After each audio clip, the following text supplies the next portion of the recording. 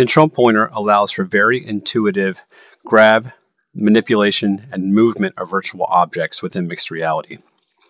There are settings to allow for a bendiness to it as it moves through velocity, or this can maintain a rigid pose that only bends whenever it needs to, depending on how heavy the mass is of an object that it's moving. As you can see here, this object moves very slowly, and these other smaller objects move faster because of how much mass they have within their rigid body settings. This solution also respects any joint setup that exists within Unity. So on this solution here, we have a spring joint that will work just as it needs to with no special setups. The system just works and goes. This also works with gravity and other aspects of physics.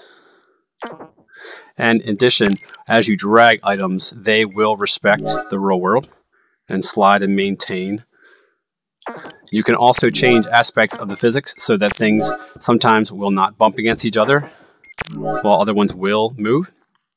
There's also events in here for the velocity impact so that sound effects can be triggered to have a responsive feeling to interactions within the world. There is a solution in here for manipulation, such as tapping left and right to scale an object. This also works while you are dragging it.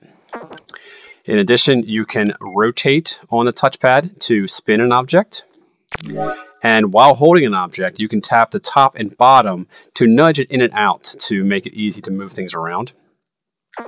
There's also a solution in here to help to move things further away and closer quickly.